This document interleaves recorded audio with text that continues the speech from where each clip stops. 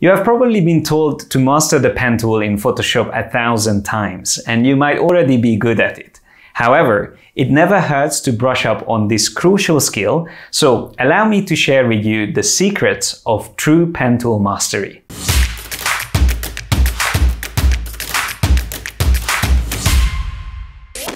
So the first question is whether you still need to learn to work with the pen tool in Photoshop or not. And it is a good question because there's so many cool new tools like the object selection tool, with which you literally just have to make a selection like this and it will snap onto the object. It uses the Adobe Sensei artificial intelligence technology and identifies what you make a selection of.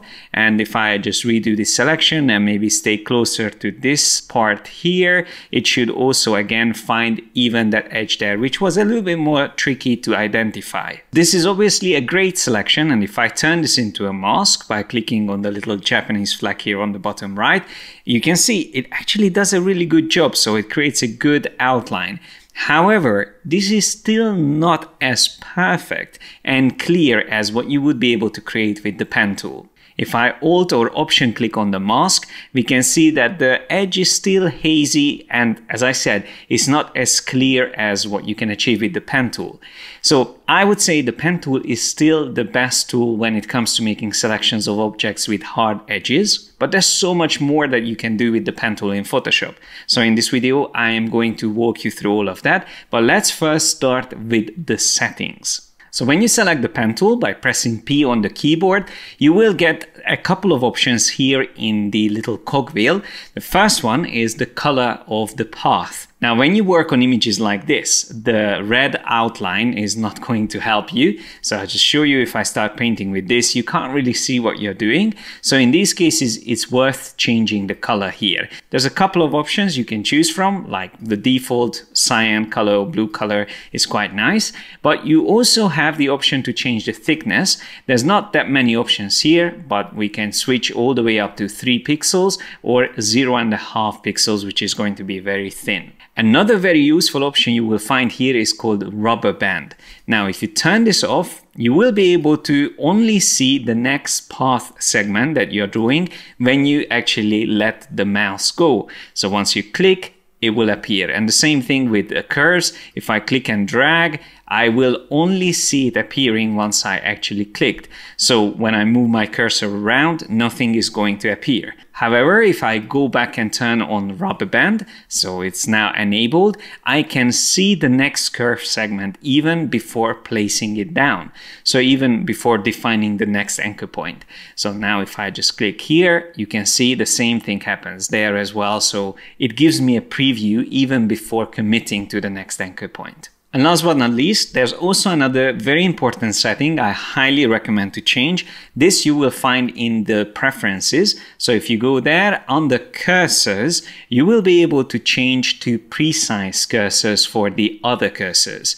So this will apply to a couple of tools like the eyedropper, but more importantly to the pen tool. Because by default, if you use it as standard, you will actually see the pen tool. And I don't really like that. I actually prefer this option. So if we come back and choose precise, now we just have a little crosshair, which is much more subtle and it doesn't get in the way. If you have the standard cursor option selected, you can also use a shortcut, the caps lock, with which you can temporarily turn on the precise mode, and you can continue drawing with that. And then when you press caps lock again, you go back to the default version. Now let's go through a couple of very useful shortcuts. I would recommend to learn these at the beginning and really practice them until they become second nature. So if I come closer here, I can show you when you first obviously start your path, you just simply click. Then the next thing, if you want to draw it completely straight, you can just click, or if you want to add a curve, like on this side, you can click and drag to create the curve. And if you're not happy with the placement of your next anchor point, you can hold down the space bar and drag it around. So I can drag it all the way here and then continue drawing it when I let the space bar go. Now, when you create curves instead of straight lines with the pen tool, you will end up having symmetrical handle points. These can be very useful to make sure that your next curve segment is going to be continuous. Like here you can see it is going to be a nice smooth transition between the previous segment and the new one. But if you want to have a completely different curve and maybe you want to define a corner point there, you can hold down the Alt or Option key and click on that last point. That way I can create an independent curve like this. And again, the same thing here. Alt click there, I can create a new one and define that point. But then when I move further, like here, I would probably want to keep it nice and smooth. So I'm just going to click and drag to define this section. And then if I want to just refine my handle points, I can hold down the Control or Command key and drag this around until I'm happy with its fitting. Let's just adjust that a little bit further as well. Now I'm going to change the color maybe to yellow. I think that's going to stand out more. And we can already see, if I come back here, that we managed to cover quite a lot already. So we already seen a couple of shortcuts, but there's other things you can also achieve with them. If you again hold down the Alt or Option key and go back to any of these points and click on them, they can be turned back into a corner point.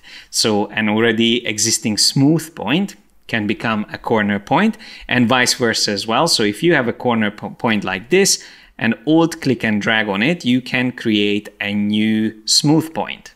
You can also split direction handles. When you hold down Alt or Option key again, you can have completely independent segments that were originally connected to each other. So before splitting them, if I come back with the Command or Control key, they will move together.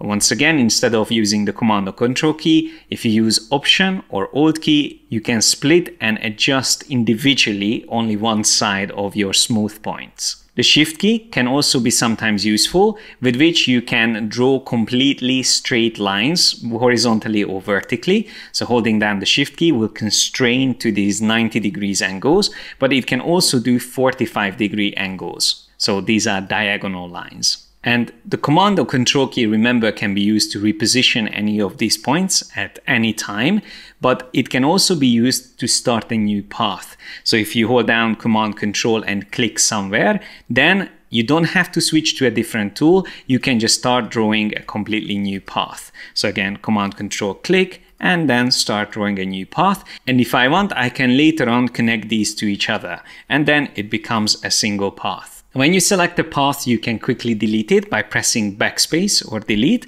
And if you only want to remove an anchor point from an existing path, you have to make sure that you are in the drawing mode. So you go back and continue drawing that path, and then hover over whichever anchor point you want to remove and just simply click on it. So this way I can remove these but still keep the last anchor point here on the right. Now for this to work, you have to make sure the Auto Add Delete option here in the control bar is turned on. You can decide to turn this off if you don't want to accidentally remove anchor points, but when it's turned on, it can also be used to add new anchor points on the path or along the path. So simply go close, and when you see the plus sign, click, will add that anchor point, and it will automatically come with direction handles. So if I use again Command or Control, click and drag, you can see the handles already there. So let's try this again. Here, I'm going to click and then Command Control, drag it out. Don't forget, if you want to turn these into corner points, all you have to do is to hold down Alt or Option key and click on them again. Now, if you want to quickly delete multiple anchor points, but still preserve parts of the path, you should use the direct selection tool. That's the white arrow tool here. Once that's selected, just mark all those anchor points that you wish to delete and then press backspace or delete. Now in this case, I only wanted to delete these and still keep that one, which was following the outline of the trainers. And this way I can still keep the rest of the path and only delete the unnecessary anchor points. So now that you've seen how I use the pen tool, let me speed things up a bit, and I'm going to make a selection of this trainer, and then we will see how it can be turned into a vector mask.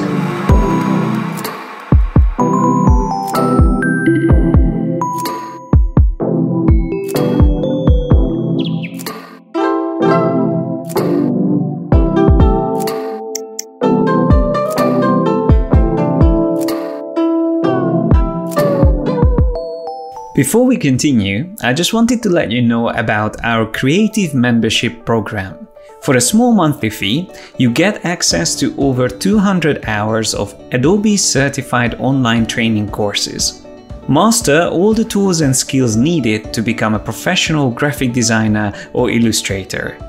As a pro member, you will get mentoring from me and my team, access to webinars, student forum, and creative briefs to help you build an outstanding portfolio. Pro members can also download the project files for all of our YouTube tutorials. Sign up at yesimadesigner.com/memberships and start your free trial today. And now let's head back to the tutorial. Okay, so now that we have the whole path, we can turn this into a vector mask. And the quickest way of doing it is by making sure first that you have the right layer selected, and then holding down the Command or Control key and clicking on the mask icon here at the bottom. So then you should be able to see your selection. And you will see the mask icon appearing here in the Layers panel. And if you hold down Shift key when clicking on this thumbnail, you can disable temporarily the mask or turning it back on. Let me just change the background color so we can see both the outline of the mask and the background. So when we zoom closer, you can see how nice and sharp these edges are. But notice that there's a couple of mistakes, like here, it's not perfect. Now, this is another reason why I love working with vector masks and the pen tool, because I can come back to the mask itself and use the direct selection tool, the wide arrow, with which I can come closer and make the changes to the selection. Now, in these cases, I prefer to keep the thickness as low as possible, so 0.5 pixels, zoom really close, and then make the adjustments. So now I can come here and adjust the handle, refine that edge, and then do the same thing here. I can drag this down and move it closer, something like that. And then also this one can come down a bit, and so on and so forth. You can even use the arrow keys on the keyboard to push these points around, and you can even select multiple anchor points. Like in this case, let's say select these three, and then I can use up and down, left and right arrows to move it around at the same time. That can save you a lot of time as well.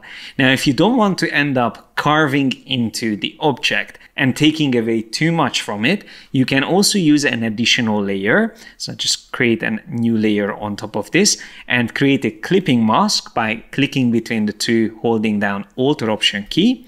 And then on this new layer, you can sample a color from the detail close to the edge that you would like to refine. So I'm going to hold down Alt or Option key while using the brush tool, click somewhere here, and then maybe just increase the brush size and change the hardness to 0%, so it will become a very soft brush, and then just simply paint over the edges here. Now, this is going to completely override the details, so you are losing some of the texture there, but if you change the blend mode of this layer to color, then it's not going to remove the texture, it's just simply going to remove those colors, the red color or tint in this case. That was originally from the background. So if I do this quickly, you can see now before and after. You don't always have to do this coloring, of course, because most of the time you can just go back to your mask, the path that you have in the vector mask, and then using the direct selection tool, like I've done before, I can use either the shortcuts or just simply adjust these paths and curves until they get in the right place. So the pen tool and the vector mask together is still the best method for creating selections non-destructively on objects, especially when it comes to hard edges. Now, when objects have a lot of curves on them, you might want to consider trying the Curvature tool. So here we have another image. I'm going to zoom a little bit closer. And instead of using the pen tool, now I'm going to switch to the Curvature pen tool. So this is like an alternative for the pen tool. And with this, instead of click and dragging, whenever you click, it will automatically create curves. So that's quite useful, especially when it comes to these curvy objects. So let me just start this. Zoom a little bit closer and start from here. So if I just simply click there, then the next point I define here, then the next point there, you see it actually does a really good job. You still have to have a sense of where you should place down the anchor points, but that's something that you will get used to quite quickly. And if I come down further here and create a straight line, and then another point maybe somewhere around here. Then I can go further and maybe get all the way to this point here. Now, when I zoom out, you can see it actually did a really good job. But if I want to refine details here, all I have to do is to hold down the Control or Command key and move these anchor points around. So I don't even have to deal with the direction handles in this case. I can just move these points around easily. And of course, I can always come back and add additional points if I feel like I didn't fit the path perfectly. Like here again, I can play around with this point and then maybe just add an additional point here just to make the path fit much better. If you double click on an existing anchor point, it will turn it into a sharp corner. And when you double click again, it turns it back into a smooth point. So like here, I can double click, that creates a sharp corner, and then I can just click and drag this down to fit it onto the object. So honestly, I highly recommend to use the curvature tool when you have objects like this where almost everything is curvy and there are hardly any straight lines. And if you're still not convinced about the curvature tool, let me show you one last thing. I'm just going to continue this part here. You can see it's a very bad fit at the moment, but if I hold down the Command or Control key, instead of clicking on an anchor point, I can just drag the path itself. So that way I can fit it onto the shape that I need without messing around with the direction handles or the anchor points. Now, of course, you can always start using the curvature tool and then halfway through you can switch to the pen tool and vice versa. So they can be combined. And for this, it's worth changing their shortcut. So I would normally have Shift P assigned to the freeform pen tool. And that way I can very quickly switch and work with the two tools at the same time. Now, since we drew half of this selection and because it is a symmetrical object, we will be able to create the symmetry by simply just duplicating this path. This is also a big time saver when it comes to these symmetrical objects. So all you have to do is to use the path selection tool, and holding down Alt or Option key, you can make a duplicate very quickly. Just simply drag it. Then use the free transform tool, Control or Command T, and go to the W value here in the control bar and put a minus before the value inside that block, and then press Enter. And you might need to press it twice to make sure it's accepted. Now we very quickly flipped these details around, and I can move it close here on the right side. And if I zoom closer, I can align it to it using the arrows on the keyboard. And then if I want to join these two paths together, I can use the pen tool once again, maybe this time just simply clicking here and there, and then I can refine them further. But now it's a single path. Now, of course, when it comes to having lots of anchor points next to each other, it's a good idea to remove some and simplify your path, because less anchor points, usually the easier it is to make changes. So I'm just going to use Command key and adjust this curve here on the top. Now, it's also important to learn how to combine multiple paths together into a single vector mask. So as you can see here, I already created the mask for the outline, so the silhouette is there, but we still need to get rid of these hollow details. So let's just start here on the top.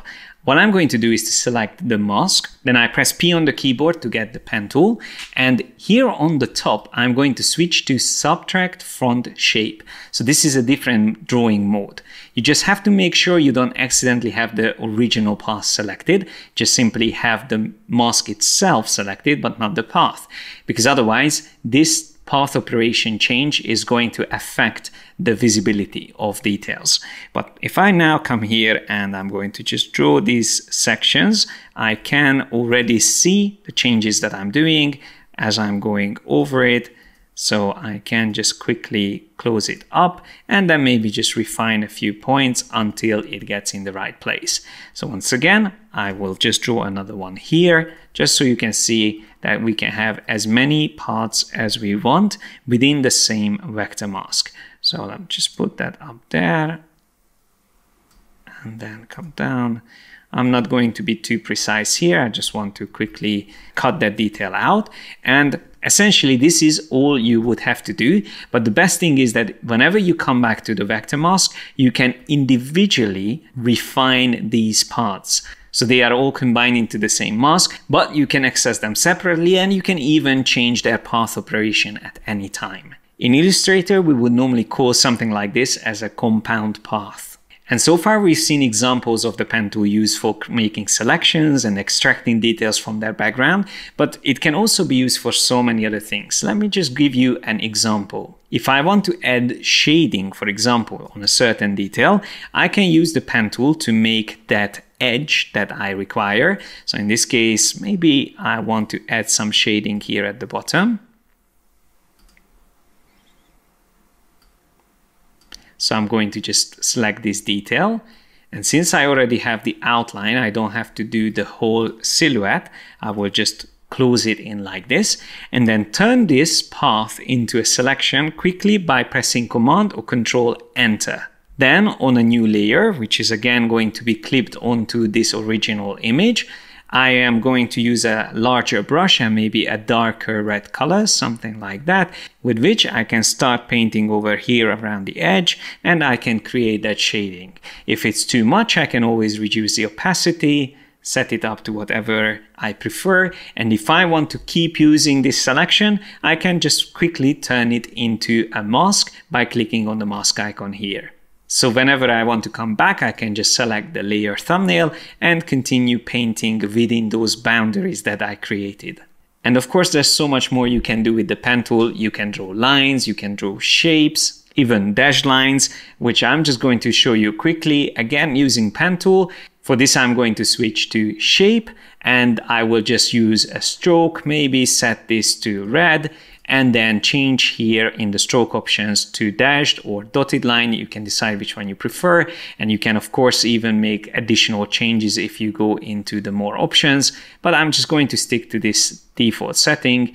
And then if I draw something, you will see it is actually a dashed line, which could be a perfect way to add additional stitching details on this trainer, for example. And just like paths saved into a vector mask, the good thing about using the pen tool with shapes is that you can always come back, make adjustments, and use all the previous shortcuts that we've learned about. So everything is completely non-destructive, and that's the way you should always aim to work in Photoshop. Thanks a lot for watching. Like and share this video if you enjoyed it. Don't forget to subscribe and hit the bell icon to get notified whenever we release new videos. Click on the link on my right and start your membership today to get access to over 200 hours of training courses and personal mentoring by me and my team of creative professionals. Have fun learning, guys, and I will see you in the next one.